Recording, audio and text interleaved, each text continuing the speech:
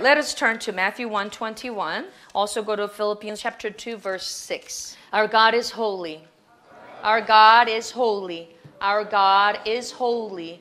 Our God is holy. Our God is holy because his nature is holy. So again, when we say nature, we think of our nature, human nature, as the genetic makeup. And this is exclusive to humans as well as everything else in the universe. The Creator does not have, God does not have genetic makeup or genes per se. But for the sake of argument, for easiness of understanding, sort of that quote-unquote genetic makeup of God. What makes him God? It's his holiness. That's what I mean when I say his holiness is, his nature is his holiness. His nature is holy. So everything about him is holy. Therefore, all that come from him are holy. His word, his Son, the Holy Spirit, and his name. They're all holy. And to those who know his holiness, he finally reveals himself. So that's what faith is, to believe by knowing his holiness and acknowledging that he is holy. And our faith life then is about lifting him up because he is holy. Because there is no one like him, we have to lift him up. We have to lift him up for who he is, what he has done, and for his name. For his name is like no other. We lift him up like no other. Amen? So when we lift him up, we lift him up. The way we lift him up has to also reflect who he is, that he is like no other. Because I'm going to define the word holy or holiness. The fact that he is holy tells us he's like no other. The word holy in Hebrew is kadosh, and that meaning is to be set apart. Whatever you may imagine as holy is not it. Because people tend to think holy is being quiet and like walking into a cathedral. That's holy, right?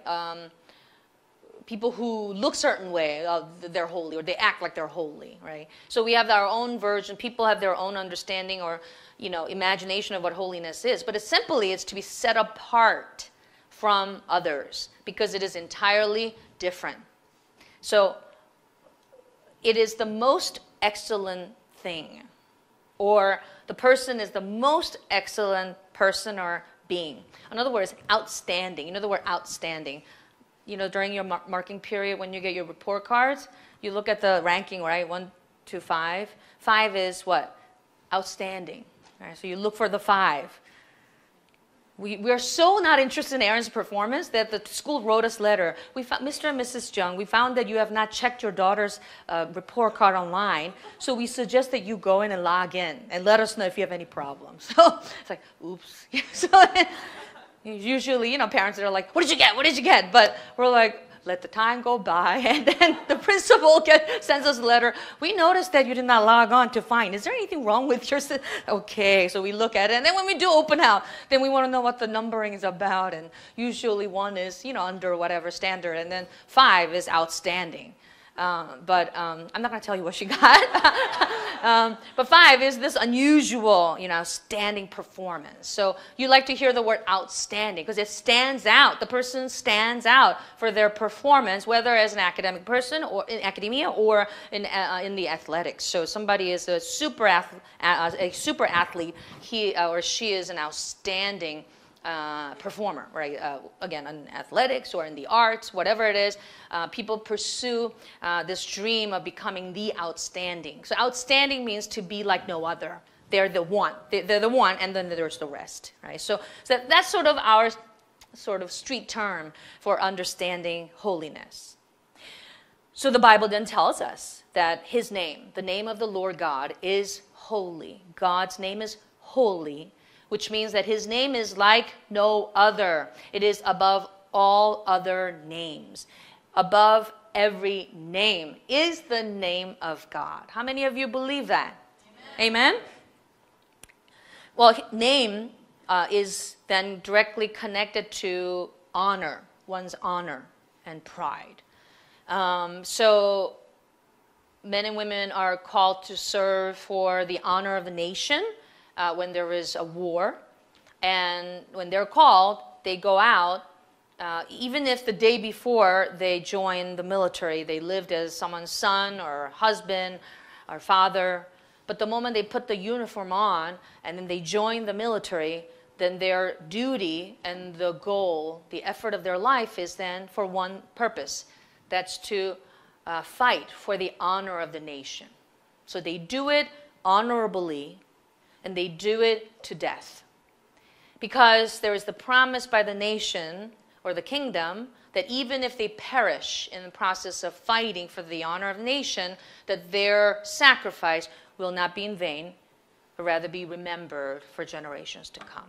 So they are not afraid to go and throw their life away for the purpose of the honor of nation.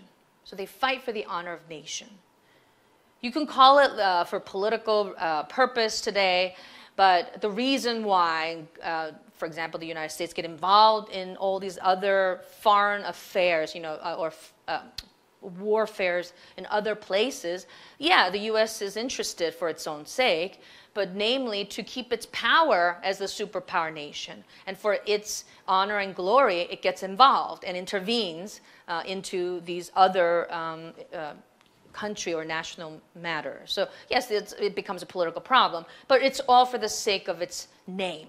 So it's an interesting thing. Name is something that you can't, it's an abstract thing, but yet with the name, there's so much interest and so much of your effort and your passion is involved. So if anyone insults your name, it's as painful or even more painful than someone was to throw a punch at your face, right?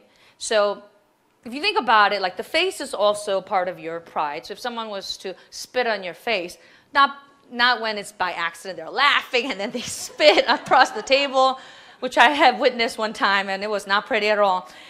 When the piece of food landed in their mouth. Yeah, that's sharing love with your brothers. I saw that. That's disgusting. But when somebody is mad at someone and wants to insult them and they spit at their face, this is a great insult. I mean, it's even worse than someone slapping your face. So there's something about the face that when you get attacked in the face, we take it so personally rather than someone stepping on our foot, right? So it's better if someone elbowed your side and broke your ribs than somebody spitting on your face. It's interesting, right? Because your face is sort of your honor.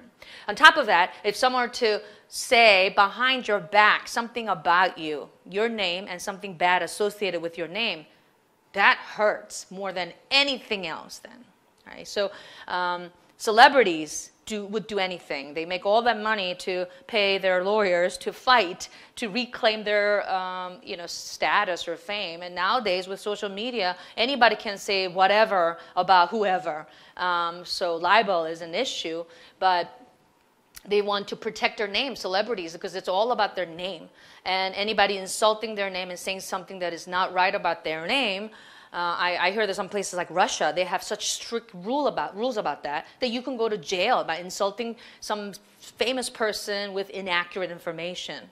But isn't that what the National Enquirer is about? I mean, there won't be any paper called National Enquirer if there were no lies. I mean, Elvis is alive. I mean, how many times are you going to read about that in a supermarket? I always look at it because it's right there. You have to, and I tell Aaron, close your eyes, don't look at it. But anyway, so it's just like, he's a man. I mean, there's all those things that are out there. But in other countries and other settings, that could be legal, right?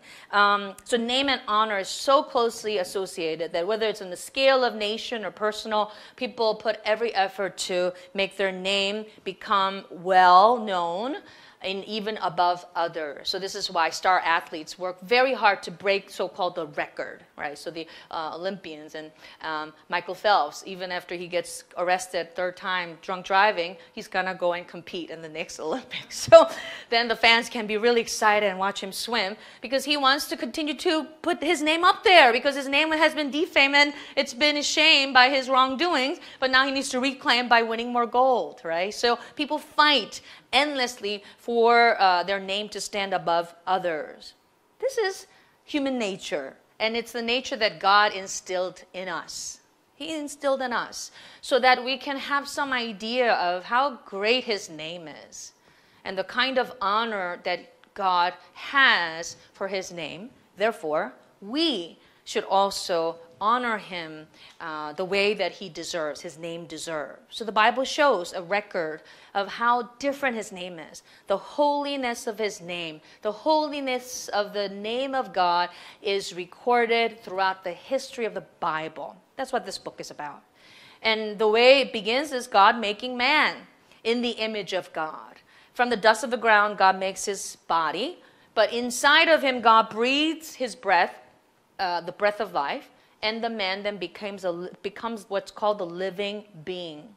And this living being lives in the Garden of Eden, where he is to, for the flesh, whatever he wants, the fruits and the vegetables, but for his spirit inside his flesh, he is to eat the word of God.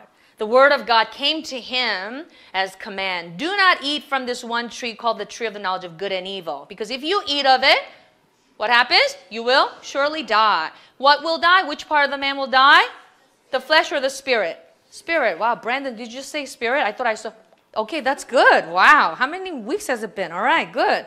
So this, so far, all right, the youngest one in the room. The spirit has to eat the word of God. But the reason why God gave this word, yes, it was for the spirit to live, but also to remind the man, you're not God. You're not God. You do not have the honor of God. You do not have the name of God. You are not holy like God. That's why you need to listen. But in Genesis chapter 3, we see a serpent coming to the woman who comes from the man and deceives her to be like God by taking the forbidden fruit. He said, you will not surely die, woman, but you will be like God. That's why God doesn't want you to eat that fruit. And that's when she was tempted and ate this fruit and gave to Adam. And with the same motive to be like God, he takes the fruit. Certainly, he does not become like God. Instead, what we find is that sin enters the spirit of the man, Adam. Okay, so sin enters his spirit, Adam, and therefore sin enters all men. Romans 5:12, also in Corinthians 15:22, it says that. Through one man comes sin, and therefore the price of sin to all men, which is what? Death. What's the price of sin? Death. What kind of death? The death of the spirit. So all men inherited the sin of wanting to be like God that Adam committed. But why was it that Adam wanted to be like God? Who was this serpent? Let's go to Isaiah 14 for those of you who are here for the first time. Isaiah 14, chapter 14, verse 12. How you have fallen from heaven, O morning star, son of the dawn. You have been cast down to the earth, who once laid low the nations. You said in your heart, I will ascend to heaven. I will raise my throne above the stars of God. I will sit enthroned on the mount of assembly, on the utmost heights of the sacred mountain. I will ascend above the tops of the clouds. I will make myself like the Most High. But you are brought down to the grave, to the depths of the pit. So here, this passage, it says, on the one hand, it looks like it's referring to a man who was king of Tyre. But when you look at the entire Bible, the flow of the Bible, we understand that this passage is not referring to a man, but it's referring to who used to be an archangel. So this being was made as an archangel in heaven to glorify his name. Right? Because God, before he made the world, he made heaven outside this world, the universe. And in that place, he filled with his glory, his name, his throne. And for his name to be glorious, he made angels. So what is the job description of an angel? Is to glorify the name of God. That's his job description. And the archangel, there was one archangel, there were many, but there was one archangel who was given this one job, which was to worship his name, to glorify his name. And because of his beauty and his talent, Ezekiel 28 also describes that, he becomes proud. And instead of worshiping God and glorifying his name, what he ends up doing is he says, I will ascend my throne. I will raise my throne above the stars of God. I will sit on the throne of the Most High. I will be like God, he said to himself. Now remember, this is a creature like us. And he's challenging the Creator God right here. And that's why God threw him out of the spiritual heaven and threw him into the space called the grave, the depths of the pit. In Hebrew, it's called Sheol, but in Greek, it's called Hades, or Hades. And that Hades is referring to the whole world, the universe. So this angel, so-called a fallen angel, or fallen angels, they were thrown into the universe where we are right now. So that's why Adam was deceived to be like God, like this angel deceived himself. And with the same motive, he sinned against God. However, God had the plan. Even though Adam was cast out of the garden and sin and death reigned over all men and curse comes as a result of sin, God begins his work of revealing himself, specifically his name. God revealed himself through his name, and he began that work by calling on Moses. Now, if you remember Moses, he was a Hebrew by birth, but he was raised as a prince of which country? The prince of Egypt. He was raised by a princess. But because one day he goes out and he sees the Hebrews, his fellow people who are slaves of the Pharaoh, being mistreated by an Egyptian official, he kills the Egyptian official, and so he's found, so he runs. And he lives out in the desert for 40 years, and by that time, he's 80 years old. And at the age of 80, God called him.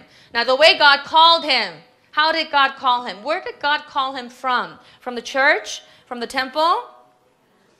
He was in the desert, and from the burning bush, a burning bush, God called him.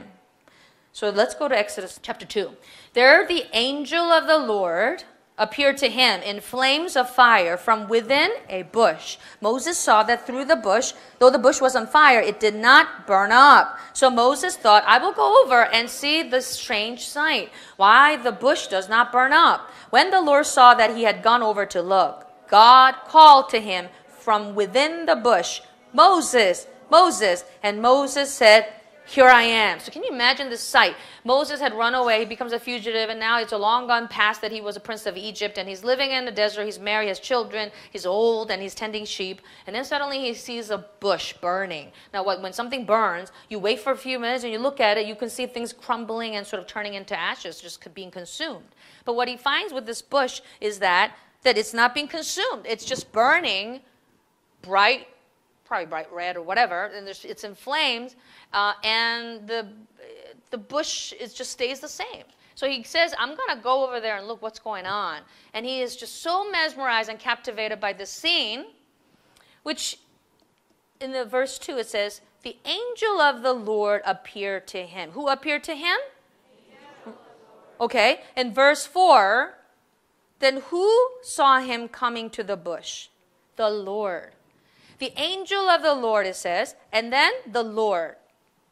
And then what else does it say? The Lord said that he saw that he had gone over to look. And then who called him, Moses? Who was it? God. So wait a minute. So there's the angel of the Lord, there's the Lord. Whoa, it's a party. There's a lot of people there, right? So there's God, there's the angel of the Lord, there's Lord, who are they? Who are these people? Me and myself and I. Oh my goodness. So what's going on? The angel of the Lord appeared to Moses from the bush. So this is the angel of the Lord, meaning the angel who comes in the name of the Lord. I needed it up a little bit. Angel of the Lord comes, but he is also called the Lord. And he's also called what?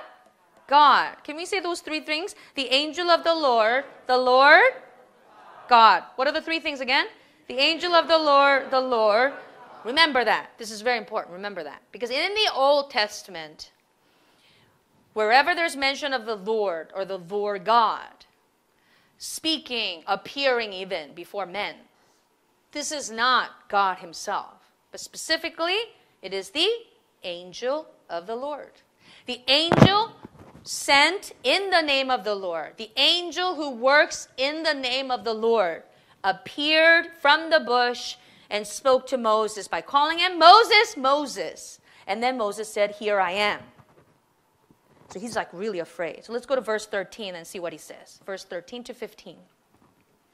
Moses said to God, suppose I go to the Israelites and say to them, the God of your fathers has sent me to you. And they asked me, what is his name? Then what shall I tell them? God said to Moses, I am who I am. This is what you are to say to the Israelites. I am has sent me to you. God also said to Moses, say to the Israelites, the Lord, the God of your fathers, the God of Abraham, the God of Isaac, and the God of Jacob has sent me to you. This is my name forever, the name you shall call me from generation to generation. So what you just read from verse 4 on until 13, there's a conversation between God and Moses. And God is saying, Moses, I'm sending you out to bring my people out. Why did he need to bring the people out? What were they doing? They were in slavery in Egypt for how many generations? 4. So it's since Jacob and his family go in, because Joseph was there, without repeating that whole story. They settle there and they become slaves under the Pharaoh. And this is when God then says, Moses, I'm sending you out to Egypt to bring them out of their slavery. Then Moses hearing, you can imagine from the burning bush, he is just so shocked, and this is just unbelievable. And then he's like, has this mission. What? Where am I going? What? And then what do I tell them? Who sent me? Because he's going in as an ambassador, like a messenger. And then the Pharaoh's going to say, so who are you, man? Who are you, old man? Who sent you? Who sent you? So Moses kind of sort of thinking ahead. So who do I tell him has sent me? And what did God say to Moses? So Moses said, what is your name, sir? And he said, I am who I am. So his name is? What kind of name is that? I am. Yeah, I am. So he says, I am has sent you. Usually it's I am John or I am Mary. Now, there are a lot of oppositions here today. What do you think? Because I'm going to talk about the name Yeshua. Amen. So we all need to focus and pray as you listen that the Holy Spirit dominates this place and all enemies be gone. Amen. Something always happens. When we try to preach about the name Yeshua, there's always something going on. But we shall prevail. Hallelujah. So, I am has said, usually we say, I am Joe Kim, I am Bob, I am this and this and that. I am, right? But here is God saying, I am who I am. And no one else is I am. Who else is called I am? No one. So what kind of name is I am? If you look at the scripture, I am, is they are capitalized. I am, they're all capitalized. So where do they come from? These letters. They come from what's called the tetragrammaton, a 4-letter name, which are YHWH. So this is from the Hebrew text. So YHWH. Sounds like a radio station, but it is to me, that's how I hear it. Like, what kind of a station is that? YHWH. So this is how they translate it from the text. And this is the name of God that the Jews believe that God revealed from the burning bush to Moses. So when God said, I am, this I am comes from YHWH. So what does that mean? So YHWH, at some point in their history, the Jewish scholars put the vowel points from Adonai and Elohim. Adonai means Lord, and Elohim means God. So from there, they took the vowel points and added to YHWH. And then they came up with the name Yehovah. Can we say it together? Yehovah. Wow, you speak a Hebrew name. Yehovah. But Yehovah then becomes, what does it sound like? Jehovah or Yahweh. So those are the names. That's the name of the God of Israel. What was the name of God of Israel in the Old Testament? Jehovah. Let's just agree on Jehovah. Jehovah. But also Yahweh. It's the same thing. Jehovah or Yahweh. So when God said, I am who I am, he was saying, I am like no other. It means I am the creator. Jehovah, Yahweh means the creator, the uncreated one. Everyone else is created, but this one creator stands out above all else because he is the only uncreated. He is the only creator. So this was the name of God manifested by whom? By whom? Who spoke to Moses from the burning bush? Who? The angel of the Lord. So the angel of the Lord gave this name to Moses, and then Moses brought it to Egypt and revealed it to the Pharaoh and the people and said, the God of Abraham, of Isaac, and Jacob has sent me, and his name is Yahweh. His name is Jehovah. And this is the name to be called from generation to generation. However, in Exodus chapter 20, verse 7, after Moses did bring them out, after the 10 plagues, after all that saga, they leave Egypt and they go through the Red Sea, enter the desert. And in the desert, they are given the 10 commandments, the law of Moses, and along with the other regulations too. But very importantly, in Exodus 20, verse 7, God tells them, you shall not misuse the name of the Lord your God. For the Lord will not hold anyone guiltless who misuses his name.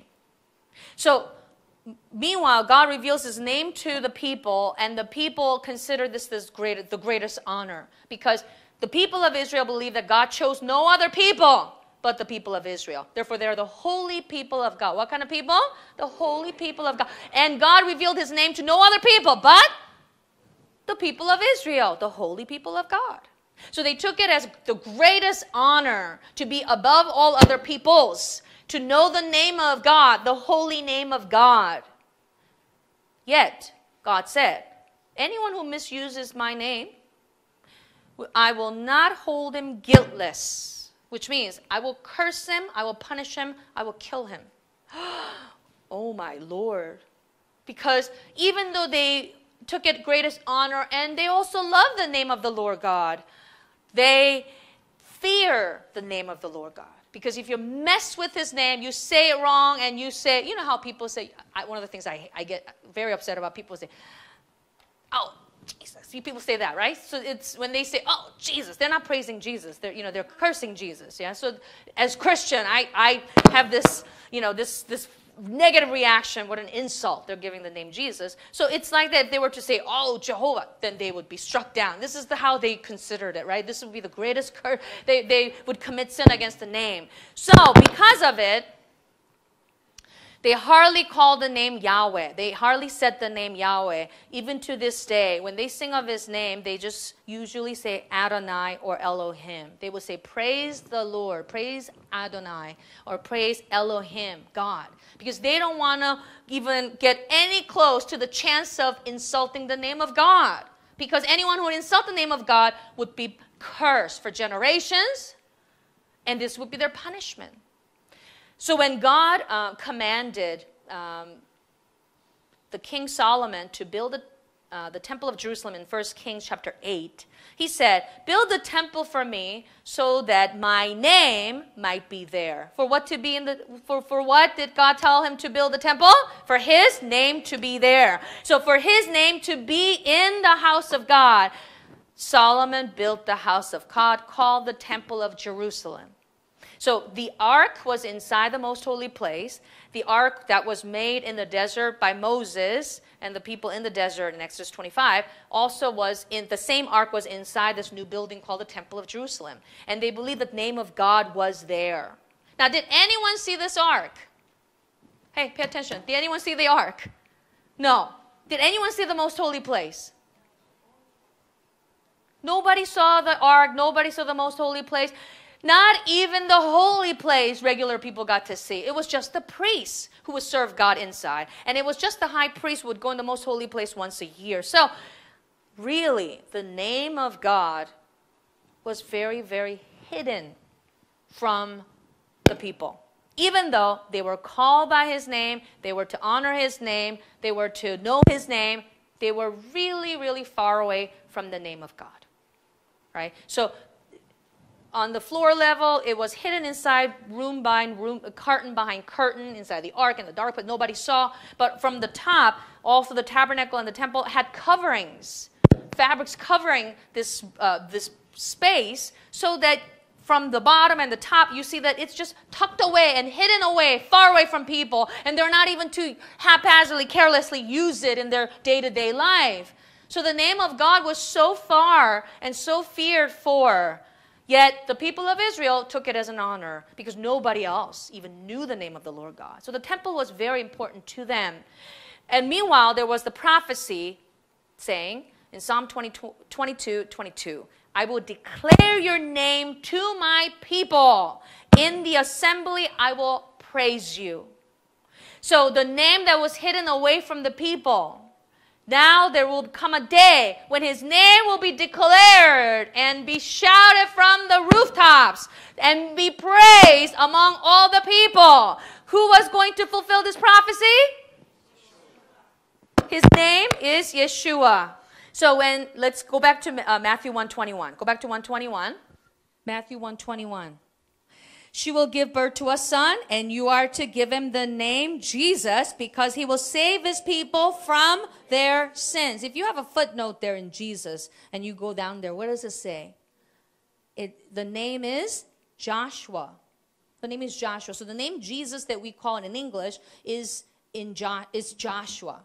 Joshua, you remember Joshua, right, from the Old Testament. So that name Joshua has the same meaning as Jesus. And it means the Lord saves. So exactly what the angel said, that she will give him a name, and the name Jesus will be given to him because his name means he will save his people from their sins. Remember, the Hebrew names are meaningful, right? So the person actually lives that life. Like Jacob was to grasp, and he grasped his brother's heel when he came out as a twin baby, and then all his life he grasped wealth and blessings, and in the end he grasped the angel and he was blessed. So that name really talks about the fate of the person in the Hebrew context. So the name Jesus, even though we read it in English Jesus, really it is the same name as Joshua or Yehoshua. Yehoshua in Hebrew, and that is condensed to be Yeshua. That's why here, if you're joining us for the first time today, you're overwhelmed with all the noise and everything. But on top of it, what is this name Yeshua? So I try to put it in there every time I talk about Yeshua. Also Jesus, but Yeshua is the Hebrew name or the Aramaic name, which means what? The Lord will save. The Lord will save. So his name means the Savior. So when you say Yeshua, it means you're saying he is the Savior. So the Savior then is born. And then he walks by the temple of Jerusalem, where which name was? The name Jehovah was. And what did he say about that temple? Destroy this temple and I will raise it again in 3 days. John 2:19. So the Jews who worship the name Jehovah, how did they react? Not good. It was not good. This was not good. It was not going to go well, because they were very upset. Because remember, anyone who insults the name of the Lord God, anyone who misuses, will not be guiltless. So that when Jesus, Yeshua, looked at the temple where his name was and said, destroy it, boy, was he misusing the name of the Lord God. That's why the Jews conspired to kill him. And later Jesus died because of that. But Jesus, or Yeshua, he came and he revealed the Father's name. Because he said in John 17:11, quickly, let's go there too. We're looking at a lot of passages. John 17, verse 11. If you can read from the middle of the verse there, Holy Father. John 17:11. Holy Father, protect them by the power of your name, the name you gave me, so that they may be one as we are one. So here is Yeshua praying. The chapter, that chapter 17 is his prayer. And he is saying, Father, protect them by the power of your name. He's talking about his disciples. He says, protect them, Father. Protect them by the power of your name. Your name, the name you gave me. So which name is that? The name that he had was Yeshua. And the angel said to Mary to give him the name Yeshua. So people agree that, okay, so he was named Yeshua. But according to Yeshua himself, he said it is the name that the Father God gave him, which is the Father's name. Do you understand? It's a simple logic, right? So what is the Father's name? What is the Father's name? The Father's name is not Jehovah, and the Son's name is Yeshua. So many Christians to this day, even preachers and theologians, so confused about what the name of God is. So they say, we'll pray in the name of your Son. Then what is the name of the Father? I don't know. Maybe it's Jehovah. And then so then when you baptize, in the name of the Father, of the Son, of the Holy Spirit, what do you baptize a person in? The name of Jehovah? And the name of Yeshua? And then, sorry, Holy Spirit, I don't have any information on you. I don't know what your name is, but, we'll together. But we find out the name that in which we baptize is the name Yeshua, because it is the name that the Father gave him. It is the Father's name. Amen. And in Acts 4:12, it says salvation is found in no one else, but there is no other name under heaven given to mankind by which we have been saved. Which name is that? The name Yeshua. So Yeshua revealed that the Father's name is Yeshua, and that it is the name to call upon to be saved. This did not sit right with the Jews. This was blasphemous. Not only was Yeshua a mere man in the eyes of others, saying that he was God or the Son of God, but he was also saying his name, the name he came in, was the Father's name, that it was God's name. So this was unacceptable to the Jews. On top of that, what else did he do in his name? What else did he do in his name? He drove out demons from the sick in his name. So he was doing something that no one has ever seen before. So we see in Matthew 9 also that he is driving out demons in his name. In the Old Testament, prophets also performed miracles. And there were others who performed miracles like raising the dead, healing the sick. But nobody ever drove out what's called demons or unclean spirits. It was Yeshua for the first time revealing the existence of these spiritual beings called unclean spirits or demons. And he used his name to drive them out.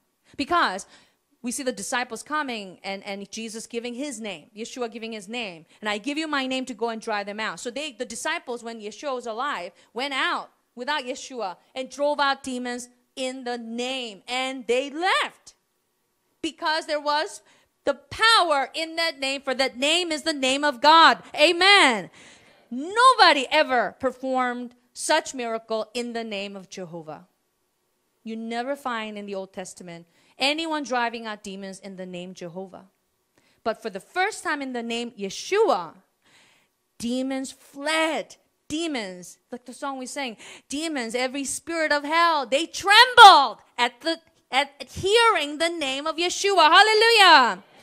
However, no one welcomed his name at the time. No one received his name. No one called upon his name. In the end, they all betrayed him. And Yeshua went to the cross. Even though he is the incarnate word, God who came as man, he became weak and silent as he went to the cross. But when he died on the cross, what did he say? He said, "It is finished." John 19:30, he declared, "It is finished." Because the moment he died was the moment he fulfilled the will of the Father. As we read in Philippians 2:6-8. Christ, who being in very nature God. Very nature God. Remember, who is God? Do you remember?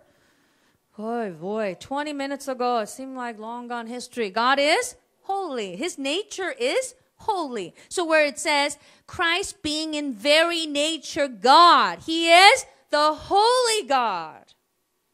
Yeshua, even though he was born of a woman and lived a life like ours for a while, he grew up as a baby, he walked like us, and he ate like us, he slept like us. And finally he was flogged, punched, nailed, and crucified and killed. Just like any man. But what the Bible tells us is that he is the very nature God who is holy. Yet, he did not consider equality with God something to be grasped. Rather, he made himself nothing by taking a very nature of a servant, being made in human likeness. And by being found in appearance as a man, he humbled himself, not just with lips, and say, "Father, I lift you up. I humble myself." He didn't give lip service. What did he do? He showed in his body to honor and lift up the name of the Father. So what he did was he humbled himself by becoming obedient to death. In John 10:17-18, Jesus said, I received command from the Father. It was to lay down my life willingly. And I do it willingly with the authority that he has given me. So it was the moment that the Son willingly laid down his life in obedience to the Father's command. And by doing so, he glorified the Father. Amen? Now remember, I think I touched on that last week too. We sing songs and we say, glorify you, we glorify God. But we don't glorify God. We can't. Why not? Because God's glory is too great. He doesn't receive glory from sinners like us, creatures like us. He's not magnified by that. He is only glorified. His name is only lifted up by the Holy One. Who is the Holy One of God? It is the Son, Yeshua. Hallelujah. So even though he is the very nature God, he died like a sinner, like he was unholy, like one of us. But he did it willingly, laying down his life. And when he did so, when the greatest one humbles himself, the only one remaining above is the Father God. Do you understand? Because Yeshua is the Holy One. He is the glorious one. When he laid down his glory, laid down his holiness, laid down himself, not like God. He gave up being like God and being treated as God. He laid down himself like a humble man, a servant, a sinner, to the point of death. The one who was magnified was the Father. For his name to be lifted up, the Son died. Hallelujah. And by doing so, he condemned the devil, the archangel, who tried to attempted to lift himself up. Lift himself up. Remember, I told you the human nature is to lift ourselves up. Yeah, everybody does that. You know that. Always boasting and bragging, even in the quote-unquote humble way. Humble way. You know, even humble ways, people boast themselves. Oh, I don't know anything. I'm not so good. You know, they say things like that, but this is because they want to say I'm humble. But in that sort of appearing humility, they're boasting. I'm not like you guys boasting. I'm humble. You understand? Are you following me? So it's a human nature, but this is all because of the devil who tried to become like God when he is not. But Jesus, who is the very nature of God, by laying down his life and showing this is how you lift him up. This is how you glorify his name, by becoming nothing. Literally becoming nothing. And he condemned, therefore, the enemy. And by tearing his flesh and pouring out his blood, Yeshua made a way for sinners like you and me to come to God, to know him, and to also have the name of God, the name Yeshua. Hallelujah. So Hebrews 10, 19, 20, it says, therefore, brothers and sisters, since we have confidence to enter the most holy place. Who's in the most holy place? It is God. It is the Father of our souls. It is Yeshua. By his blood, we have gained the confidence by a new and living way open for us through the curtain, through his body. Hallelujah. So we come and meet with God through Yeshua. We don't meet with God directly. We can't. But we meet with Yeshua. We praise the name Yeshua. And we can have his name Yeshua because Yeshua, his flesh was torn and his blood was spilled out to redeem our sins and give us life. Hallelujah. Then what happened? Day 1 goes by. Day 2 goes by. And what happens on the third day after his death? Yeshua was risen. Who raised him? Was there a timer alarm clock? Yeshua said, okay, this time I die. And then I set it up, my phone. 3 days. And then, time to get up. That's not how it happened. Who raised him up? The Father raised him up. So go back to Philippians 2:9. Chapter 2, verse 9.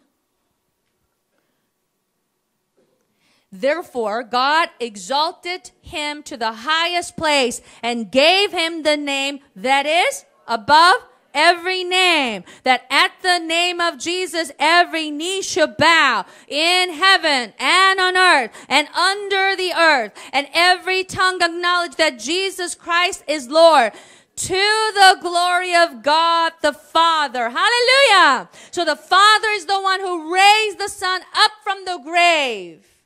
He raised him up from the tomb. He was exalted to the highest place by the Father. Jesus rose from the grave, and some days later he ascended to heaven, which I talked about during the Resurrection Day service and last week about Jesus coming back to heaven. He was taken up. So where is Jesus right now? He is seated on the throne. Where is that throne? In heaven, in the spiritual heaven. So the throne is in the spiritual heaven, and he is seated there. What is he doing on the throne? Huh? What is he doing? Who sits on the throne?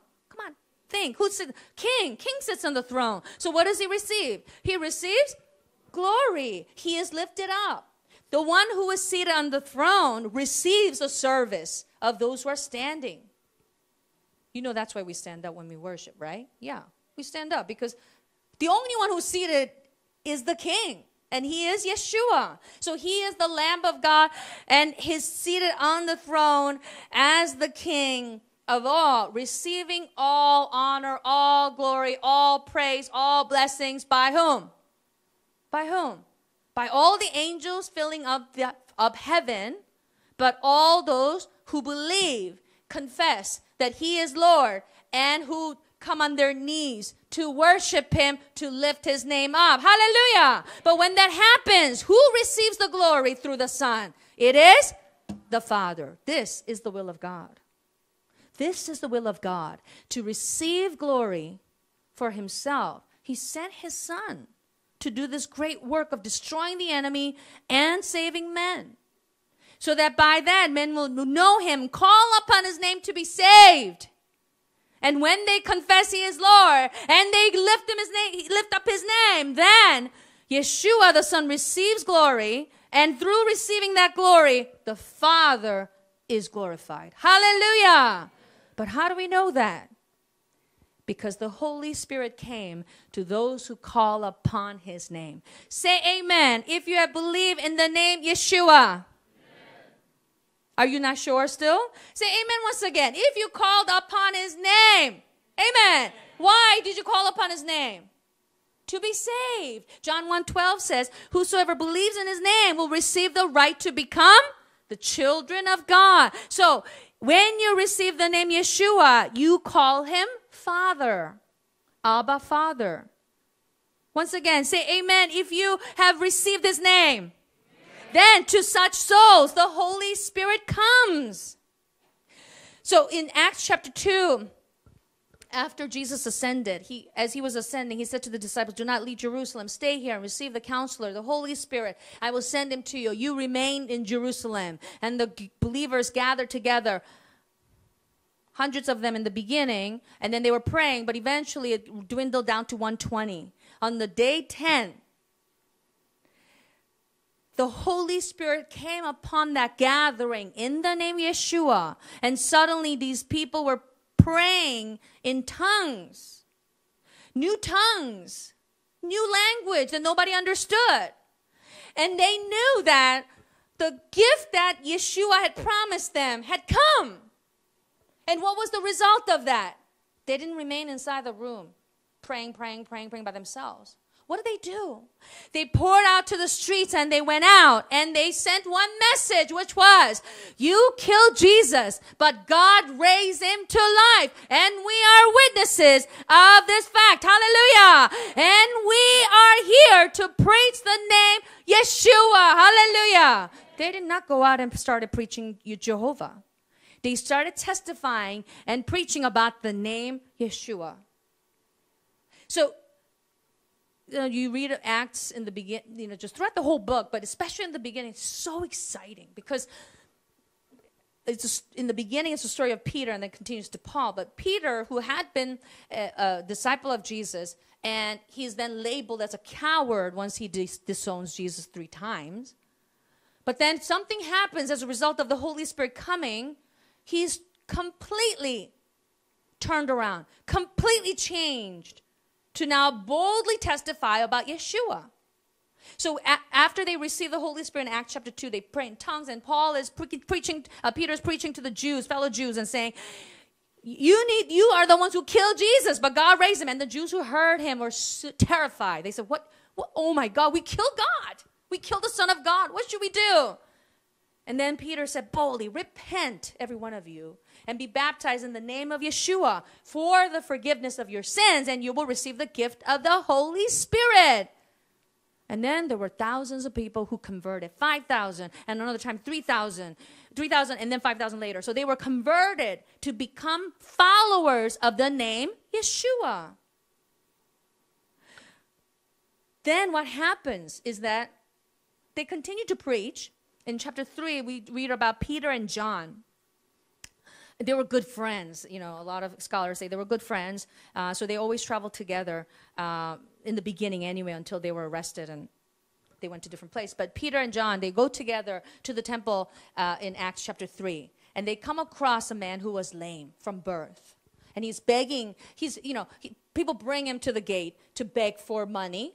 And then they bring him back home, I guess, and then bring him back again. So every day he was brought here to beg because he's lame, can't do anything. And then Peter and John walk by him. They're filled with the Holy Spirit. They have boldness by the power of the name Yeshua. They've been preaching boldly. And then they see this sick man, and we see for the first time the miracle being performed in the name Yeshua. So Peter says, look at us. And then the lame man looked at them. Maybe this guy has $1 million. Maybe he has a ticket to miraculous surgery. So he looked at him. Look at us. I love that. There's like an exclamation mark. Look at us, Peter said. And then he looked at them. And what does Peter say? Silver and gold I do not have. But what I have, in the name of Jesus, in the name of Yeshua, get up and walk. First time he's listening to this. What? You mean you don't have money for me or spare change? But then he listens. He goes, he has something that I've always wanted all my life. More than money is to get up. More than money, what I need is to walk. Because if I walk, I can work and I can have money. But I've never walked in my life. But here's a man looking so bold. Something about him and something about the name Yeshua. May the lame man get up with all his strength and gain strength in his legs. Perhaps his legs were shaking and he couldn't even take a step. For the first time ever, he started walking. He got up and he walked and he joined them to the temple and he praised God. He praised the name Yeshua. Do you believe that? Amen. Remember Zen? Are you with me? Yeah, you remember those days. Yahweh. No, the name, Yeshua. Hallelujah. We did a wonderful play on that a couple years ago. So they performed that miracle. And what happens after that is that the Jews call Peter and John to them and say, okay, tell us what happened to this man. What are you guys doing? So they question him, and then they start to testify. And they noticed the Jews were because Peter said, those words, salvation in Acts 4. Salvation is found in no one else, for there is no other name under heaven given to mankind by which we must be saved. And then they saw the courage of Peter and John and realized, these guys are just fishermen. They were just fishing a couple years ago, never went to school. They were unschooled, ordinary men. That's why the Jews were astonished. And they took note that these men had been with Jesus. So they were shocked because these men were fishermen. They were not scholars. They were not public speakers. But suddenly they were bold and they were preaching and performing miracles. And the Jews were shocked. But they also realized that if Peter and John and all the other apostles continue to do what they were doing, that this whole city will be turned upside down. And their faith, Judaism, the Jewish faith in the name of the God of the Jewish people, Jehovah, will be threatened. So they said to them, in verse 17, stop this thing from spreading any further among the people. We must warn them to speak no longer to anyone in this name.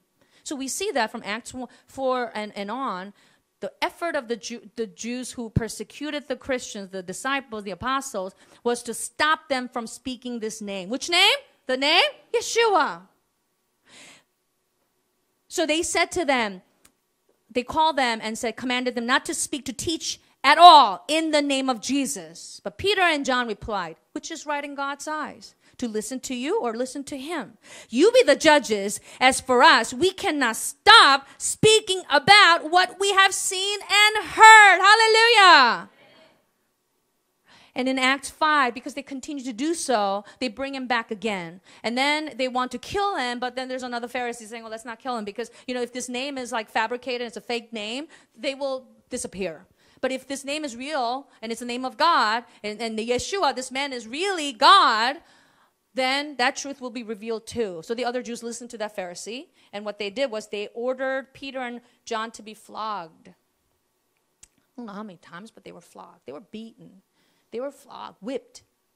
But this is the heartbreaking part. Verse 41, chapter 5, it says, they went rejoicing because they had been counted worthy of suffering disgrace for the name. They went home rejoicing, even in their flogged, bloody bodies. They rejoiced because they were counted worthy of suffering disgrace for the name Yeshua. And later on in Acts chapter 7, we read about a young man named Stephen who was also bold in preaching about Yeshua. And because of that, the Jews just couldn't hear anymore. And they said, enough! And they pulled him out, dragged him outside the city, and they stoned him to death. And the stoning people had thrown their jackets so that they could just put all their effort to stone this young man to death. Their jackets went to the feet of another young man named Saul. Saul was the persecutor of the Christians, the church at the time. He witnessed the death of Stephen. And on his way, after he went to the priest and said, give me the permission to arrest Christians, and he was on his way to Damascus to arrest more Christians, what happened? He hears the voice of the Lord saying, Saul, Saul, why do you persecute me? And his soul is stopping in his track, and he says, who are you, Lord? And then the voice said, I am Jesus. I am Yeshua. You are persecuting me. And he fell. The other people who were around him also heard the noise, but they didn't know what it was about. And what happened as a result was when Saul opened his eyes, he couldn't see anything. And he was instructed to go and stay for 3 days for waiting for this man, Ananias. Ananias was a Christian. And God spoke to him and said, go and look for this man named Saul. And Ananias said, this man has been persecuting us, persecuting Christians. How can we trust him? Then Jesus said to him, go. This man is my chosen instrument to carry my name. To carry my name before the Gentiles and their kings and before the people of Israel. To carry my name. I have chosen Saul, who later becomes Paul. What we see is that as a result of receiving the Holy Spirit, mind you, those of us who receive the Holy Spirit, it's the same Holy Spirit.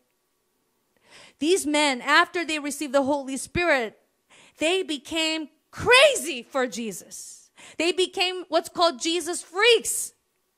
They became unstoppable in their effort to lift up the name Yeshua, to worship the name Yeshua, to preach the name Yeshua, to use the name Yeshua. They became unstoppable.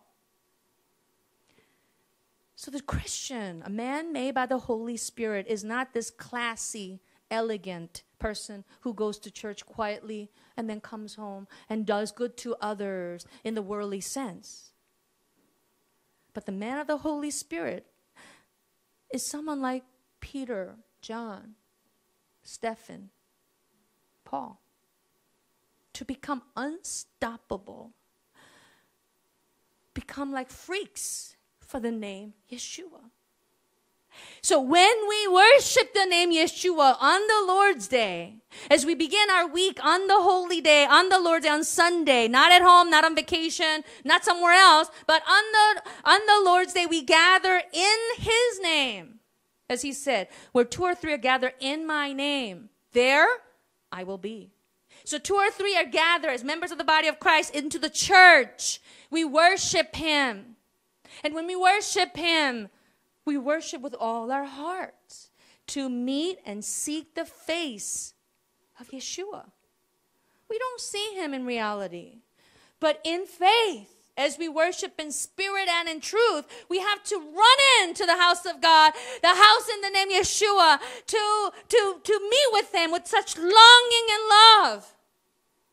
Not to show up. Oh, here we go again. I need to just get through 10 to 12 and then eat bagel and peel out of the parking lot to do that laundry. Oh, well, I couldn't go. I didn't feel like it. So what? That's not somebody who knows the name Yeshua.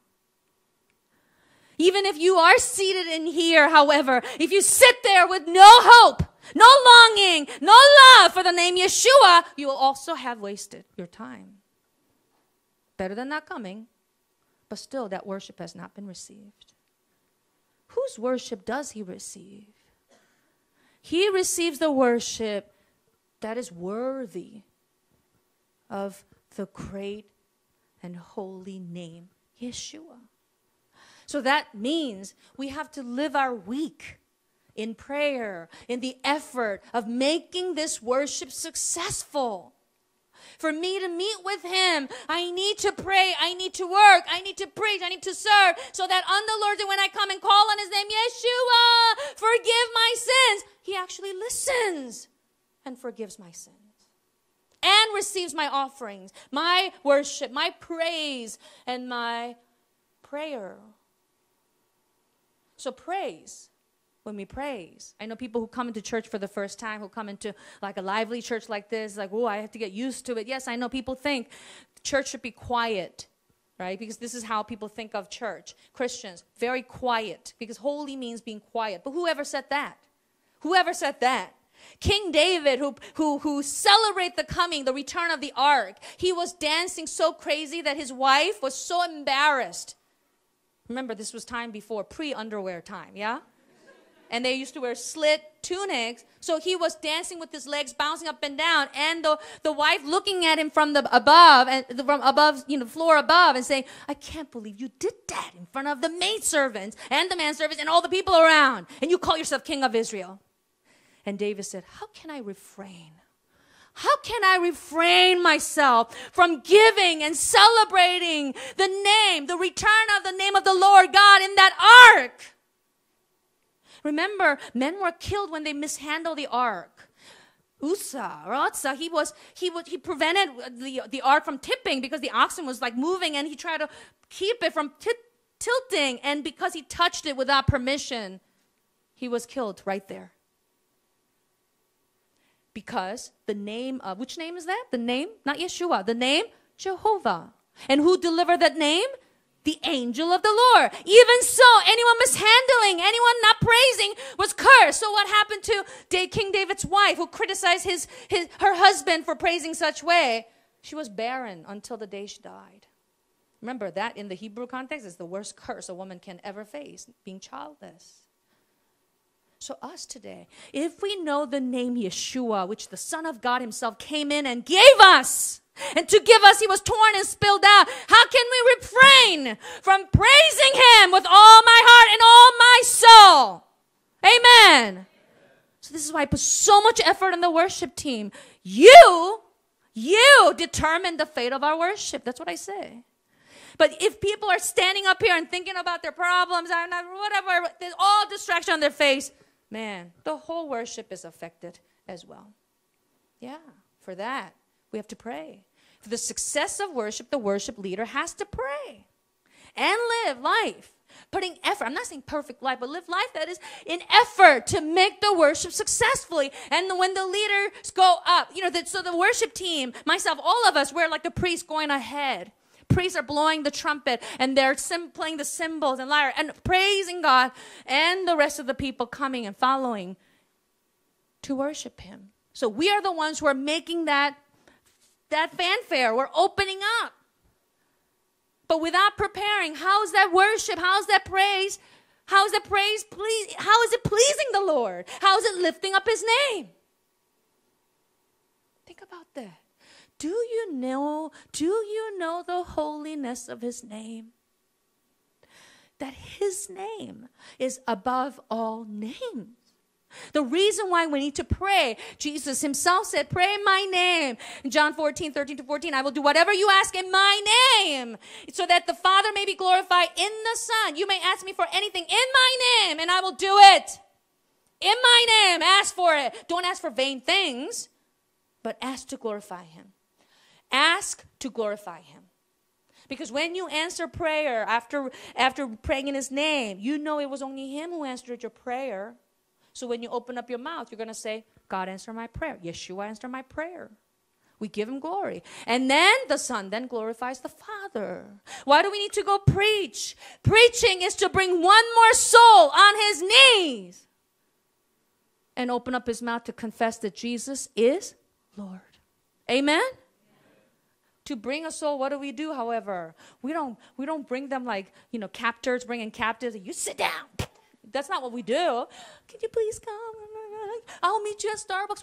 Are you hungry? I have donuts. Serena's like, here's donut. You want donut? Are you hungry? You gonna come? Yeah, here. You want more? Here. Okay, I'll wait for you. You need me to pick you up? I'll wait. You're doing your hair for 15 minutes? I'll wait.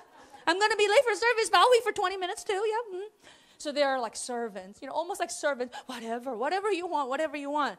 Because our heart is to see one more soul coming to Christ on their knees. Even though we're not bringing them to their knees by force, when they come to know him and the magnificent name of Yeshua, they will be helpless. They couldn't help but to bring themselves on their knees and confess, Yeshua, you alone are Lord. Hallelujah. To see that, we go out and preach to souls. Whoever we meet, we try to be nice to them. We want to be inviting to them. We want to and buy their hearts, so that they may also know the greatness, the holiness of his name. Amen.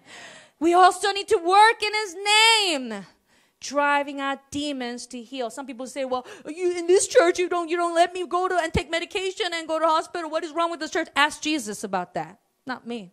Mark 16, Jesus said, in my name, they will drive out demons. In my name, they will lay their hands on the sick, and the sick will be healed. Hallelujah. Which name is that? The name? Yeshua. We still have the same name, the same power, same authority. So why don't we use it to bring him glory? Hallelujah. Pray, preach, praise in his name. And finally, when he comes back, he will take back those whose lives have been dedicated and thrown away for his name. Thrown away. Because in Revelation 22, 3-4 says about the holy city in heaven, no longer will there be any curse. The throne of God and of the Lamb will be in the city, and his servants will serve him. They will see his face, and his name will be on their foreheads. His name will be on their foreheads. When the world sees us, what do they see on our foreheads? When our coworkers see us, what do they see on our foreheads? Zealous workers to climb the ladder, to get more money, more recognition. When our neighbors see us, what do they see on our foreheads? Living for our family, for our own fame? Our desire is to be seen with the name Yeshua written on our foreheads today. While I'm alive, my words, my action, my life should reveal the name Yeshua. And for that sake, if I suffer, I would rejoice. For I have been counted worthy of suffering disgrace for the sake of his name. And then he will not leave us behind. Hallelujah. Let's pray. Please close your eyes and reflect the message. The name Yeshua, the name Jesus, was the name of a man who lived for about 33 years and died on the cross like an animal, like a criminal. But he was not just a man. He is God, the very nature God, who was with the Father God in the beginning, without sin, the Holy One of God.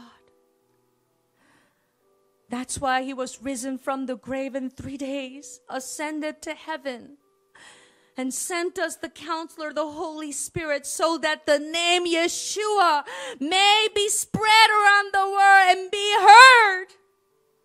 By the grace of God, I have heard this name. I want to now live my life, throwing my life away for this name, because he threw away his life for the Father's name.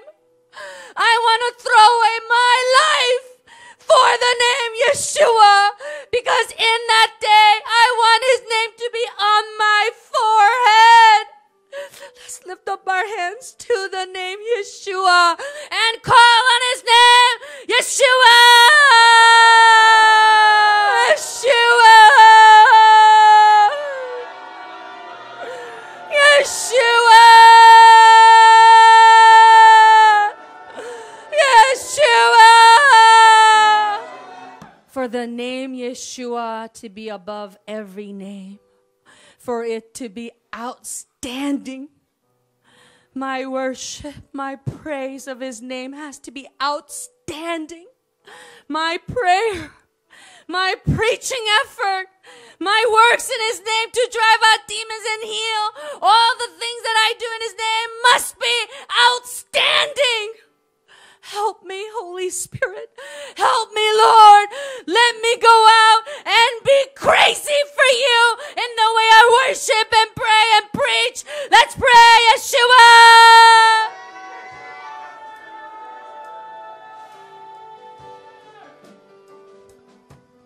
He came to us, a man, very nature God. There's for our iniquities as he hung upon the cross. God exalted you to the highest place and gave the right to bear the name above all names. And at the name of Jesus we shall bow, and every tongue confess you are Lord. And when you come in glory for the world to see, we will sing, hail to the King in all his splendor and majesty. Hail to the King of Kings, Lord Jesus, our God. Eagerly await for the come a day when the glory of the risen Lord will reign upon the earth. The rival thrones will fall before the Lord of all, and hail supreme authority to the living God. And at the name of Jesus we shall bow, and every tongue confess you are Lord. And when you come in glory for the world to see, we will sing, hallelujah, hail to the King in all his splendor and majesty. Hail to the King of Kings, Lord Jesus, our God. Let's pray for each other. Join hands with those next to you. If you have never heard about the name Yeshua, but now you desire to honor his name, to lift up his name in all the ways you can, you pray for that. Those of us, however, who have heard many times Therefore, we're convicted in our hearts that we still do not live the right life, lifting him up, his name up. We repent and put behind what is behind. And we resolve to live this day and the coming week and the coming future until he comes to lift up his name. So let us pray in encouragement of one another to face shame and persecution in putting effort to lift up his name, that we would not be afraid, we would not be ashamed of his name, but we would encourage one another to go out and proclaim his name, so that in that day when he comes in glory, that we will be found with his name written on our foreheads to serve him face to face forever. Pray for each other, Yeshua.